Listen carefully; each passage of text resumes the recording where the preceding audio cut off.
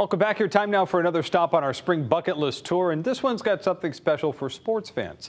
Fox 61's Keith McGilvery and Rachel Piscatelli were at the Basketball Hall of Fame, where the legacies of more than 400 inductees are brought to life.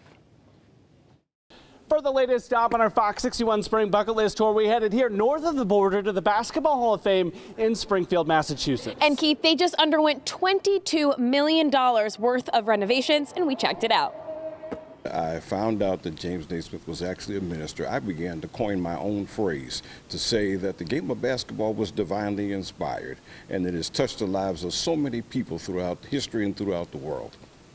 By far one of the most popular exhibits here at the Hall of Fame, this one honoring the life and legacy of the late Kobe Bryant, of course a 5-time NBA champion, 18-time All-Star, an incredible career. And this exhibit was designed with the help of his wife, Vanessa Bryant. She shared this photo on her social media and it got shared millions of times.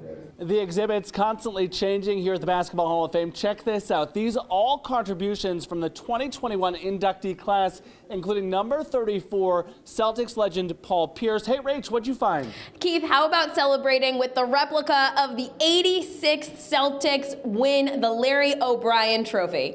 We found the man who knows this place better than anyone else. Jim Sullivan, 92 years old on Sunday, which is so awesome. He's been volunteering here, Jim, you say, for 26 years. Jim, thanks so much for joining us. What do you love most about the Basketball Hall of Fame?